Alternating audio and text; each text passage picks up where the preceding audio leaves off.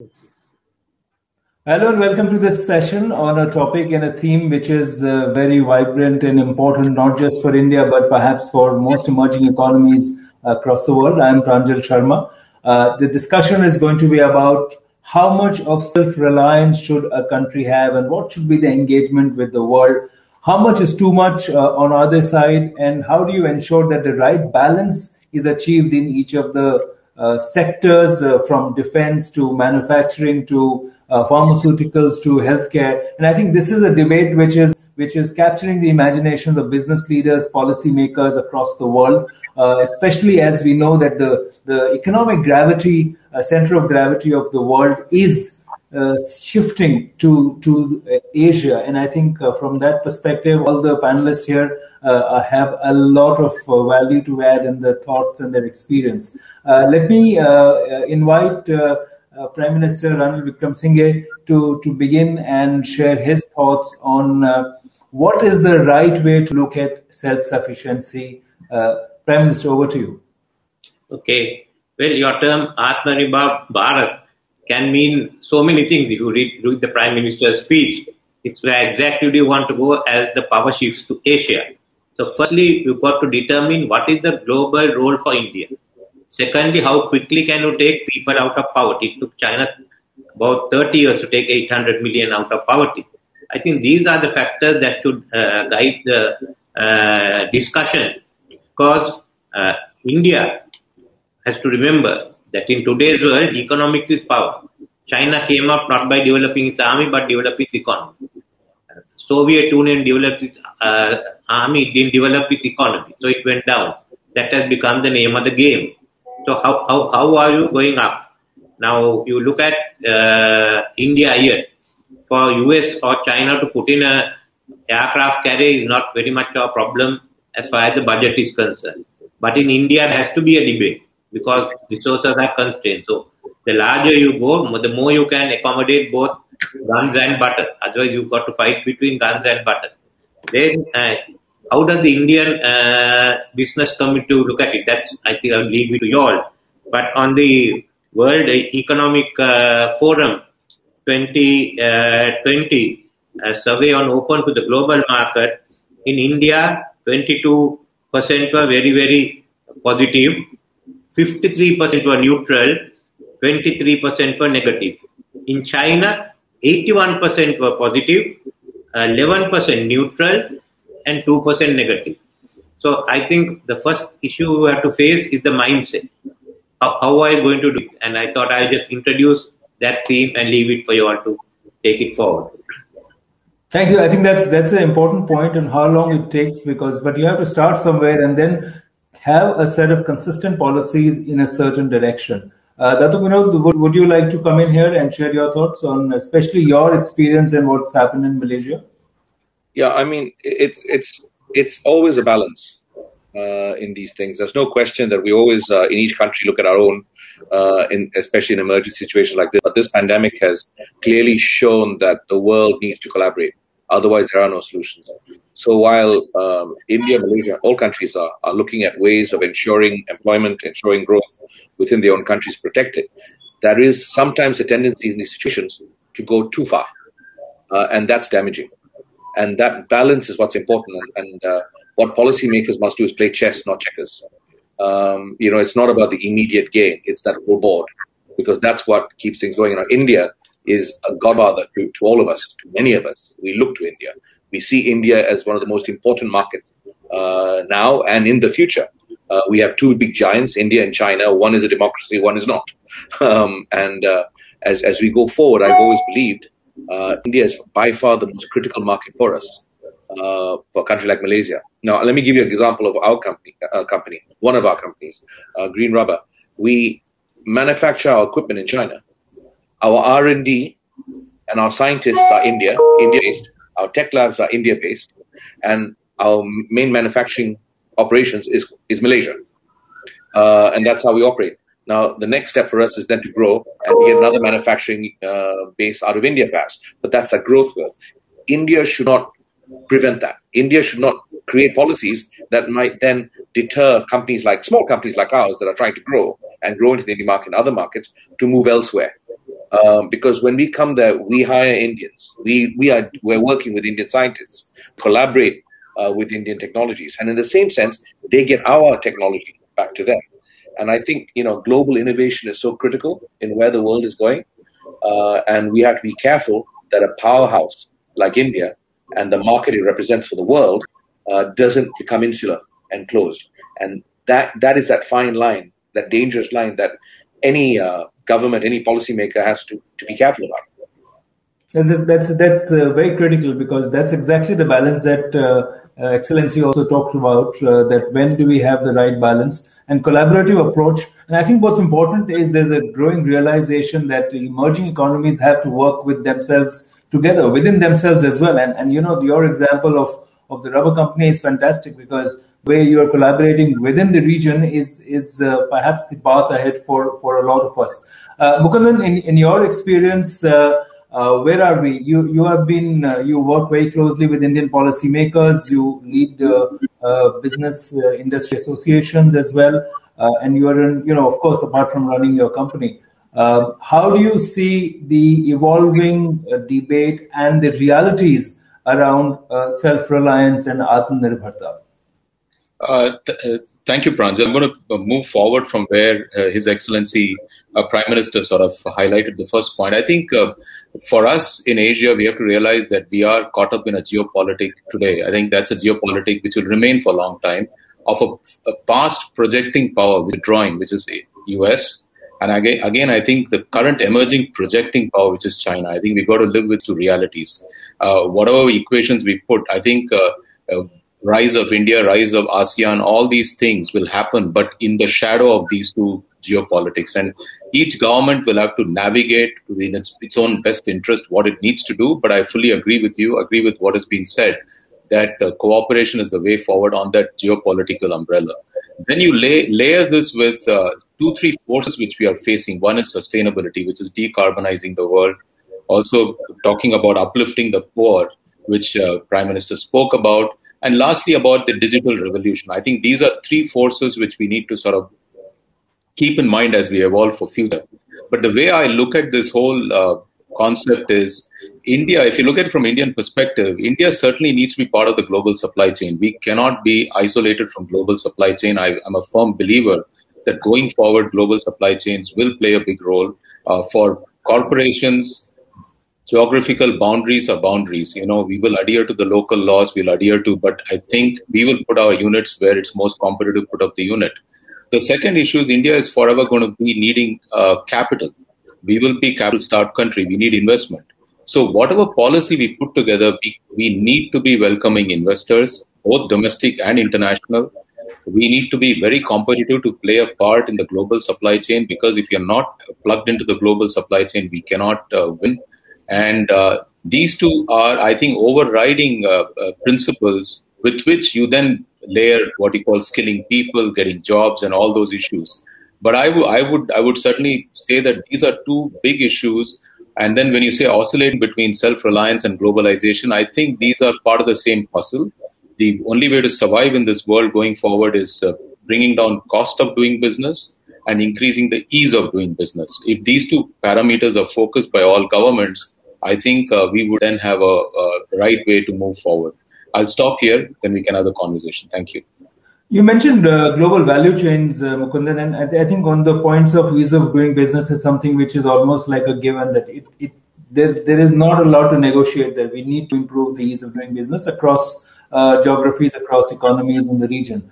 But the question is about value chains, and they have, in the last few years, perhaps decades, a lot of imbalances crept in the global value chain, right? And some of that rebalancing is happening in a post-COVID world, where the reliance on China for manufacturing for the world clearly was misplaced. I mean, it looked terrific at one point, but perhaps it's not worked out equally well for everybody. I mean, in India, it's a popular example.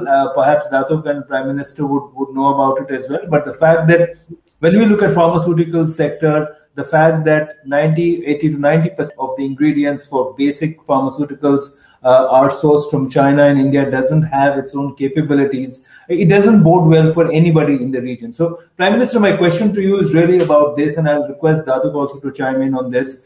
how do we see the rebalancing of the value chain? Is that kind of dependence good? How do we reduce dependence and create other capabilities, domestic capabilities? We cannot surely depend on just one country for 90% of needs for example, pharmaceuticals. Well, you have to look at the trading arrangements of the world for 2050 and beyond.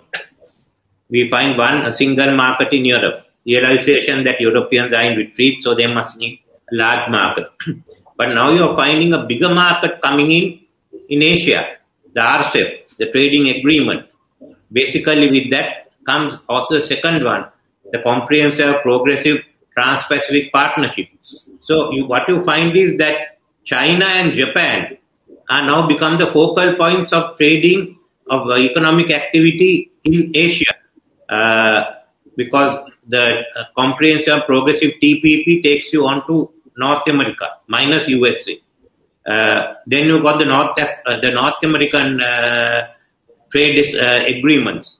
And you have UK joining the TPP. So you get one block in Europe, you get from UK onwards the TPP, in the middle you get the Trans-Pacific, some stage US will come into that, and then you get RCEP. So what has happened? India is out of that. Now how are you going to develop? Just take one example for value chains, take BIMSTEC, the only functioning organization. If RCEP develops, BIMSTEC will be of two levels. There will be two countries in that. So if you want your value chain to develop, you must join that. I know there have been a big debate in India on RCEP, but how can you develop your value chain? Because the only country that has a market big enough to create the conditions like China is India. But if India stays out, then you can't do this. India must get into it. There must be arrangements. And you're having another big market from Bangladesh all the way up to Iran. With Pakistan, India, the population will increase by about another 500 million. But to create the value chain, you must be inside the system. And you must compete with the value chain that is on. I think that's one issue. Secondly, is, for me, I look at the knowledge economy. India, which produced so many religions, I think, and mathematicians, the zero, is in a position to get on to the knowledge economy. But that also requires you to break into that larger market. So this is for me, India's all issues of India. Mr. Mukundan said, value chain all depends on finding a large trading area. So where are you going to find it? Others have created it. Whatever the debate is, you will have to go there. Tata, would you like to? I agree. I agree. I'm not an expert in trade policies or global trade organizations, but there's no question India cannot stay out. From a selfish perspective, India must not stay out. For ASEAN, we cannot be reliant on one giant. We cannot allow China to be the only giant in our neighborhood. India is there, but unless India is involved, unless India is participating, then we are left with only one big boy and not the other. And for India's sake, India for the future, again going back to China, has to be involved. India cannot make decisions now that are very short-sighted. Whether it's Tata Chemicals or any other company, as it looks to global rollout, as it looks towards expanding its activities and its market share, it must have India's involvement in some form of global trade pact. And we want India to have that, because then you at least have a balance. Otherwise, you have a very big hammer on one side and no balance on the other, if you like. And small countries like us like to know that the big boys are being checked at least. So we need India there for that simple reason. So I agree completely with His Excellency. India cannot stay out, and India is an example for us that can be about sustainable wealth creation. Right? That's the key. Right? That is what India wants. Okay, you're a unique country. You have a significant size of middle class and disposable wealth, but at the same time, you have an atrocious size of hardcore poverty. So that gap, that growth is possible, and India, with its abilities, can create that sustainable process to grow its economy, but only if it involves global innovation and involves being part of the world system. So, Mukundan, this point on engaging with global trading arrangements, do you think India needs to do more? What are the issues? Because India has also felt sometimes that some of these arrangements have not benefited the country. So I think that's one side to look at it. When you look at, for example, our free trade agreement with Korea, Japan, have they benefited the country in trading terms? I think if you add the investment term, Pranjal, I think we missed the point. How much of investment has come from Korea? How much of investment has come from Japan? Are the Japanese companies operating in India? I think you got to look at both. I think these comprehensive agreements are not just about goods being traded across border. It is about investment coming in, making. If you look at the entire Indian automotive industry, which is now prided as one of the world-class benchmark, it all started with a small Japanese investment, and we can't run away from that fact. So I think the fact is that we need access to investment, we need access to technology, and we need to be part of this. And I think approaching this with a sense of diffidence is not helping anyone. I certainly think you must negotiate your terms, but you look at RCEP. It gives you a 30-year window on many items. You don't have to comply with many things for it. It's a long window, unlike TPP, which is a much shorter window. So to that extent, I think there are differing views. Certainly, some sectors are more impacted. But let me also tell you, the sectors, for example, dairy sector, which was getting, which was feeling the pressure because of New Zealand exports. If you look at the Indian cooperative movement, I think it's a complete different model today, dairy sector, which I think is not possible in any other country. And we've done a great job in building a cooperative movement and cost competitive dairy sector within India. And I think we must approach this with that confidence. Secondly, I think there are internal inefficiencies which need to get tackled. When I say internal inefficiencies, I think, for example, the new labor codes, they are tackling one big internal inefficiency. The second big internal inefficiency is logistics. But if you look at the way the rollout is happening of the quadrilateral railways, the corridors, the national road network, I think those logistic issues are getting sorted out. The last thing comes to our power sector. If you look at our power sector, the ever problematic state electricity board at the distribution level has to be solved once and for all. It is not at the generating level where there's a problem, but at the distribution level. So we know what the factor cost, which India is uncompetitive. We need to address them.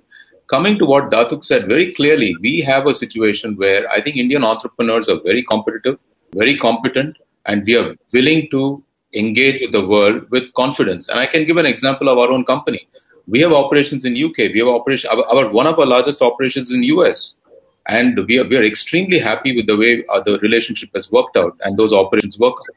So really, I think it is for us to look at two broad parameters that we need to be competitive. We need to improve ease of doing business, reduce cost of doing business. At the same time, plug into the global supply chain and also fundamentally use the new technologies. Sustainability is going to be a big issue. We are low carbon economy even today.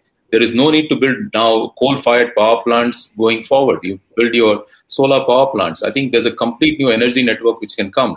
Similarly, I think we can build a complete new digital economy. If you look at the way we built UPI, we built Aadhaar, that entire fintech revolution which India has done, we are way ahead of many advanced countries in terms of access to finance, access to financial data. If you look at our tax filing system, very simple thing. This is run by government. Our tax filing system today is simpler than the United States tax filing system. It is actually far more efficient. So we can build stuff which is more efficient, but we need to look at the new discontinuities, which is in the form of sustainability and digital, and ride the wave with confidence and work and engage with the world, not just cut ourselves off from there. There is an impression, and I request Excellency to share his views on this, that emerging economies and countries in Asia are now more keen on globalization than Europe and US, because they feel that they have lost out on the whole piece of manufacturing. And you've seen that coming out of recent statements from US. It became a huge issue in the elections, the national elections in the US. Even in Europe, several heads of state have talked about the fact that how did we allow the manufacturing of vaccines to go out of Europe, and why are we not having the same capabilities that other countries have? So it seems that it's not just about what's happening in India and Asia, but really the economic leaders of the world are also retracting in some ways from the path of globalization. Prime Minister, would you agree? Yes, some of them are, others are not. But you have to remember, till the 19th century, the big economy was in Asia, China and India. Japan, which was close but nevertheless big. All that went across. Without us, there could not have been an empire, there could not have been the Industrial Revolution in Europe was basically funded by what went out from India, China and other countries. So you're getting it back. Now you've got to create an Asian market, an African one. Africa population will double. So Asia and Africa has to create that new market. So creating the new market means when the economic power increases, the balances there go off. Europeans realized that and went into the European Union. Americans have to adjust to it or come and join the Pacific trading arrangement if they want to stay there. So I think we are in that situation where Asia should look at globalization, go ahead and create its own market in Asia and reach out to Africa. Australia is also joining this process. Canada will join it. They require it. So why don't we create the new markets through these new arrangements? That's why I also feel India must be a part of it in creating it. Without India, we can't go into the Africa. So that's one part. And adding on to what Mr. Mukundan said, I think you also have to look at the structural reforms. Infrastructure, yes, India is starting that, making headway, but economic structural reforms, because if it can lead to a rise in factor productivity, it's not 5 trillion, you're talking about 8 trillion. So this is what it is there. And Peterson Institute says that something like 60 billion US can be added on to India's trade if they get into these arrangements. So I think that's what you require. To get capital, you also require more trade. And as it expands, there will be more investors coming in. Finally, whatever happens, I think the Europeans and the Americans will start investing in India if India is good. That's true. The possibility of an Asian market, how far on that curve are we today? There are structures, but while there is a lot of argument for RCEP, there is also a fear that it is really to create a gated community to benefit only one country, which is China, and therefore the rules are being set for China by China, and the others have to participate whether they like it or not. So if we have to create a strong market within Asia for improved trade and investment within the countries, what needs to be done now? I think Mr. Mukundan said it clearly. I mean, firstly, there's no question, as I said earlier, we need India. We need India. We have ASEAN. ASEAN is a major trading bloc as well. Ease of doing business. That is so key. Right now, the complexities of doing business in India is substantial for a foreigner and small companies coming in there. We need to find ways of easing the way we can come in. Small, medium-sized enterprises, not the mega ones, but companies that are 100, 200, 300 million. They are looking for growth, and the future is without question Asia. We all know this. But it cannot be, as you suggest, lopsided to China alone. We have a media company as well in our group that makes films and television shows. And because we have to, we have a production company out of Hong Kong feeding to the Chinese market because, that's that growth market we have. But it should also be into India as we go in. So it's not just, it's multiple industries. But that ease of doing business is critical. And I think that's something India must address. And if it does, its markets will open up for many of us because we see the size of the market. We see the availability of the market. Question is, how do we get in?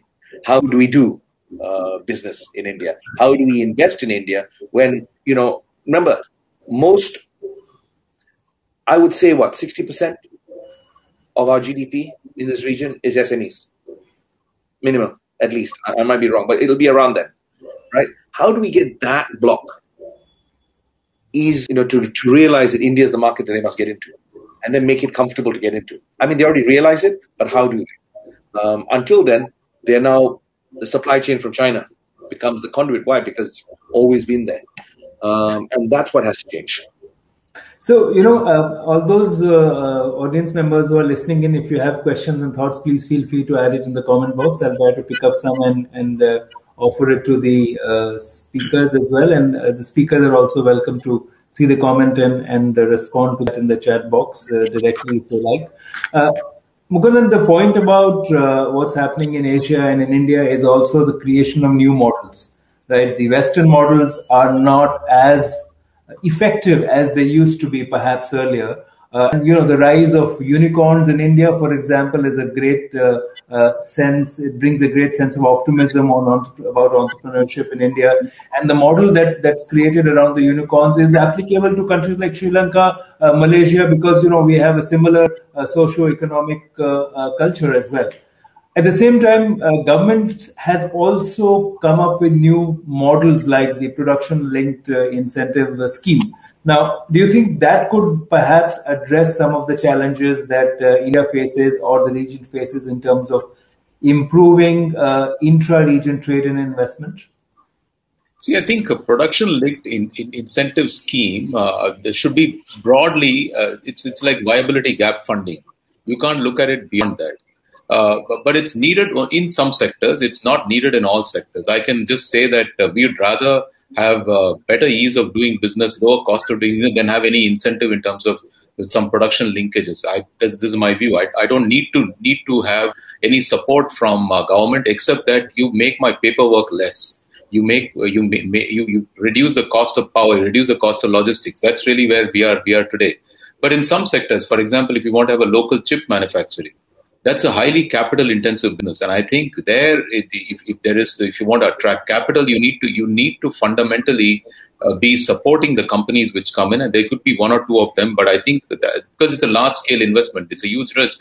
So I think certainly in some areas, especially in electronics, I think we have a huge opportunity. If you look at our import bill, electronics will be our biggest import bill. It already is, and it's going to rise further. The hardware import in electronics. And if you have to build an alternate industry, we need to give incentives. And I think government is doing the right thing. There is no doubt in my mind. But many other sectors, we don't need incentive. For example, look at textile and footwear, very large job creating sectors. Today, most Indian companies, garment manufacturing of footwear, they are setting up shop in Bangladesh rather than in India. And I think we need to reflect what is going on, that we have the same amount of labor, but what has Bangladesh done, which makes Bangladesh a more attractive destination for these high job creating sectors. So I think it's all about improving learning. And I think there is no shame in learning from a country of any size. What Singapore has done with administration, what Bangladesh has done with some fast industrialization, what Sri Lanka has done with social equity. I think these are all examples. I mean, you go to Sri Lanka, you find social equity is very high. So I think we need to adopt those models. Some states in India have done it. For example, the southern states certainly have a higher indicator of social equity, and that comes from the way southern states and Sri Lanka have gone about. But I think that models have to be taken forward. And I want to just add to what Datuk said. India is a large country. So it's got multiple states. Navigating state level is a big complex problem today. I think what governments can do, at least the states can step up their effort. We improve the capability and capacity at the state level to address the economic issues. The bottleneck no longer is at the center. I think bottleneck has moved to states now. I think we must recognize that. And I think we must ensure that we can engage at the state level to improve their capacity and capability. Prime Minister, you think that government needs to also now think completely out of the box and think of new models, because perhaps the policies that were established thanks to Bretton Woods institutions like World Bank and IMF, in the 60s, perhaps are not as relevant for our part of the world anymore. And therefore, the governments need to look at all business and industry-oriented policies in a fresh way. Yes, I think all of us have to think out of the box. First is to get out of the mindset we have.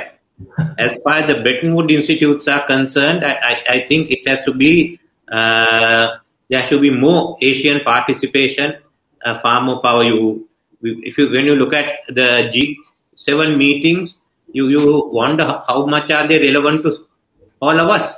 You have Germany, others, Canada standing out, but the work is being done here in this part of the world. So let's think out of the box. and think on new ways. First is how to eliminate a lot of the bureaucratic nature. And you can put part of that bureaucracy back into the social security sector.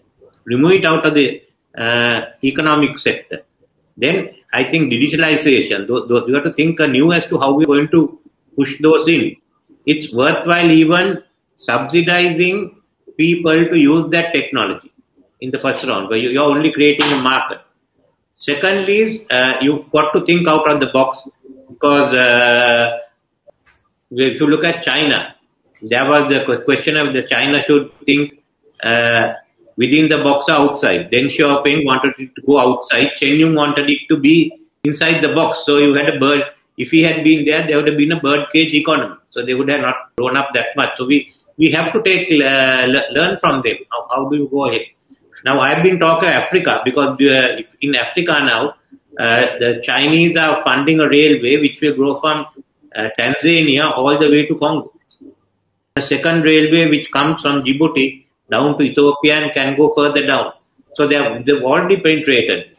India has started one through Iran, but that has to be developed further. So you've got to look at Africa, at least the East Africa, as a part of the market. I think India should look at the whole of Africa that China is doing. So we've got to take this mindset. That's why I say India must join these groupings and finally bring Africa in. That's how you can have to set the economic grouping, the geopolitics of it, and then allow the private sector all the support to go ahead and open up. It has to be private initiative. It cannot be the state sector. No, that's a great idea, and talking of a new model, I think you presented a very interesting thought here, and I'll request Datuk to comment on that can countries like Sri Lanka, Malaysia, India work together with African countries? Is that a possibility?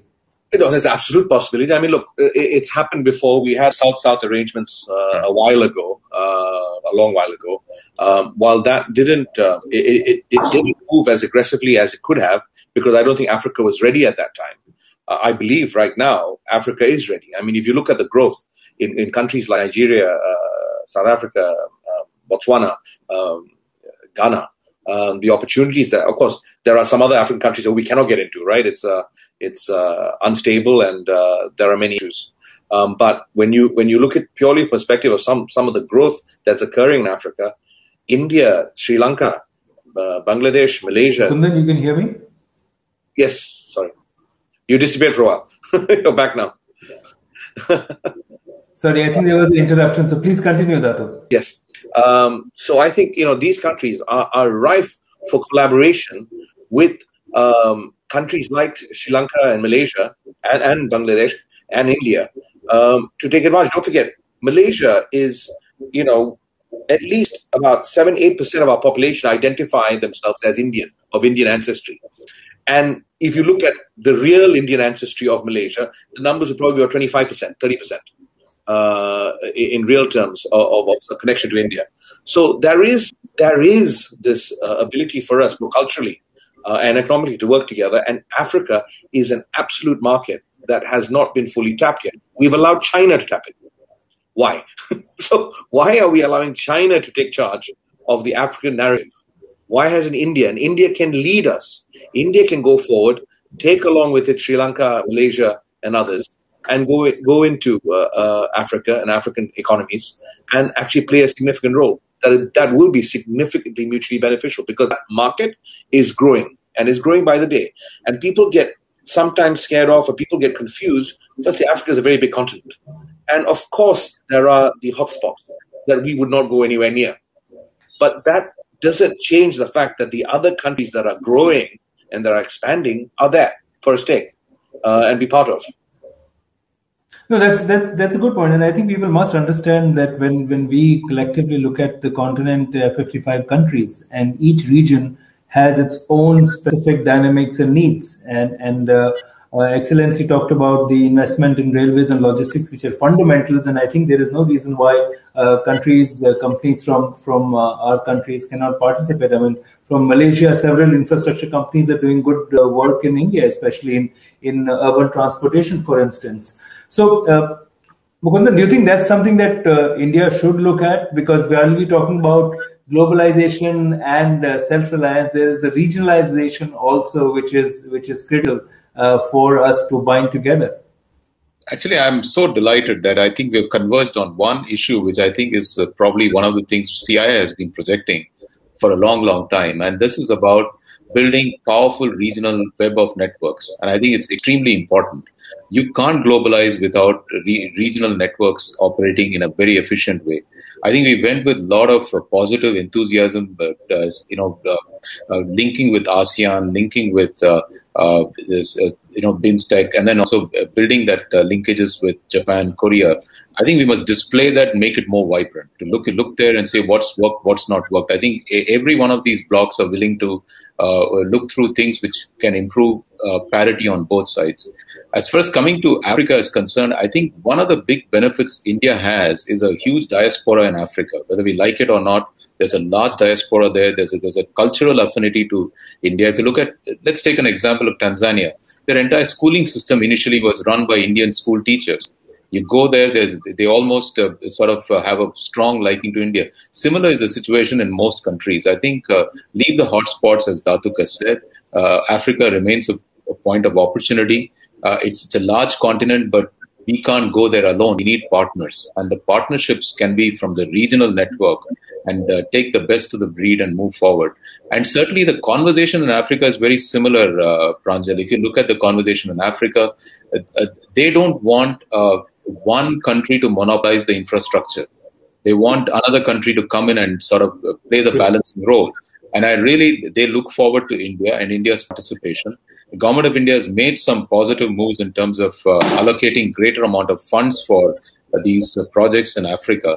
But I think we must have, if it comes to capital as a shortage, I think we must look at regional networks to increase the capital required and multiply that with the regional power and then move forward.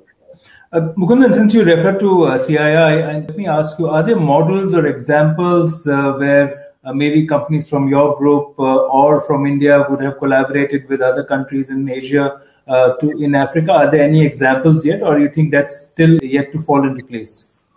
I think specifically we need to build those models. I think we haven't fully exploited and thought through this, but this is a very interesting idea which both Excellency Prime Minister and Datuk have highlighted, and I think I fully agree with them. I think this is an unexplored area.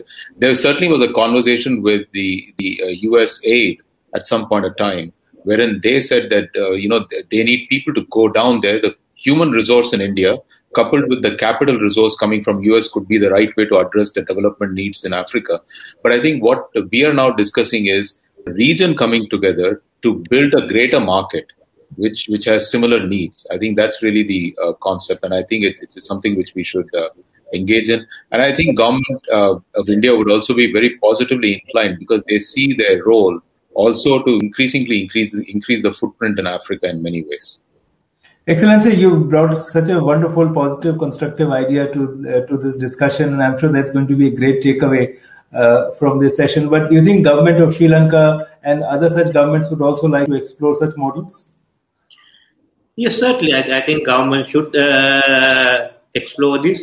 And remember that from South Africa to Singapore, around the Indian Ocean, about 18 or 17 countries belong to the Commonwealth. Same education system, we all play cricket except for Malaysia and Singapore. No, and we play cricket. Don't take it away from us. We just don't play cricket well right now, but we do play cricket. Okay. So we can get along. And while I'm here, I think a lot of things we can be doing. Since Mukundan is here, and you all, I want to give an example that we have sent an army into peacekeeping in Mali, and a few people got blown up, so we built a new armored troop carrier. Just basically taken the Tata base, and the army has put in a new system, and some engineers came and added the technology. It's called Avalon. So that's how we can all work together. So there are so many possibilities that we work together and go out there. But Africa must be got at, because that's the market that will grow. You can see East Asia is growing. That market is settled to a certain extent. You have some more scope within ASEAN, and beyond that, it has to be Africa. Because we go outside South Asia, it has to be Africa. So we have to look at Africa and go in there. We have less than 5 minutes left, just about 5 minutes left. So I'm going to take this one final question to all of you. In this issue and objective of bringing the region more tightly closer with economic linkages, who can drive it? Do you think that the new unicorns and new young smart startups which are driving growth from technology platforms can create a larger market beyond their own countries? Because I was in Sri Lanka and Colombo, a couple of years ago, Excellency, and I noticed there's a very vibrant startup environment, and the same is in Malaysia as well. So that could be one dynamo that could bring the region together. Larger companies that are present in this could do that, or of course the government. So my quick response, I would request a quick response from all of you is, which of these three pillars of the economy do you think can perhaps be the best place to do it? So, Excellency, I'll request you and then Datuk and then Mukundan to respond. I think follow the precedent. What happened earlier? Large numbers of people from our subcontinent went out to Africa and started there, and they built up empires. So since the unicorns and the other people would like to go in there, and the bigger companies would like to get in, and let the governments back them up. I don't think there's otherwise. There'll be a large number of people who go there looking for new opportunities. That's how people from this part of the world have been going into Africa. And I think you could let them do that. Maybe government should back them up with some form of a safety net or provide some credit which will help. I think that's what has to be done. Datuk, your thoughts? Okay, I think we shouldn't get carried away with unicorns. I mean, I know that's the new hip thing, and it's a nice word. Startups are critical and important, but I mean, we get carried away with unicorns, and generally unicorns don't tend to create sustainable wealth that flows down and takes care of others. So we have to be cognizant that we need that, because that's innovation, that's growth, and that's what we can export and we can bring to other countries and develop together. But then you need to balance it out with the likes of Tata Chemicals and the large companies that move forward. It's as His Excellency said, it's got to be that combination of groups going in. Both that naive optimism that's required for new ideas and new innovations to come to life, so that people take chances they don't normally take, because that's what's required, right? When you're entering a new fertile soil, you take chances, you do things that maybe others don't do, and that's where the great new businesses emerge. But it needs to be backed by bigger companies going forward and doing the same. But I think, as was mentioned again by the Prime Minister, governments must ease the flow. Governments must play a role in opening the door, liaising with the other governments and making it easier for companies like all of us to go in and do business. And that is a critical role that governments must play. Because without that, it becomes a struggle. So with that, you can actually see a lot of opportunities. It becomes a two-way highway with very few tolls on the way. And then you get innovation and growth, and then some of the unicorns might actually come to fruition, and bigger companies create a sustainable industrial anchor that allows other growth to go around it. So it's a combination that has to happen. But governments must play a very key role in ensuring that highway is built to allow us to collaborate. So, Mukundan, last word with you. Thanks, Pranjal. I don't know, my screen is blank. I don't know whether I'm audible. Yes, we can see you and hear you. So please continue. We just have about a minute to close. Yeah, I think what Prime Minister said and Datuk said, I fully agree with what they've said in terms of we need a balance. The point about there is a need to take risk. I think we should not be risk averse. We should take some risk. And there will be some positives and there could be few failures. I think fundamentally, we need to move forward in this direction and start to think about Atmanirbhar, which is self-dependent or self-reliance, as not as a separate thing, but it's part of globalization. We become strong internally, then to partner externally to be playing a greater role in the global ambitions and global networks. I think that's the way I look at it. I don't think they've got to be looked at it at two different ends of the pole, but they fundamentally work together in unison. If we're weak internally, I think we will never be able to play any role in the global world. I think that the concept of Atmanirbhar has to be viewed in that perspective. And fully agree with what Prime Minister has said. India must play the role. India must take the lead forward and engage more. Thank you. And with this, I'd like to close the session. Thank you very much to all of you who joined, and especially to the speakers, Excellency Datuk and Mukundan, for being, so candid and so vibrant in this discussion. Thank you very much. Thank you all. Thank you.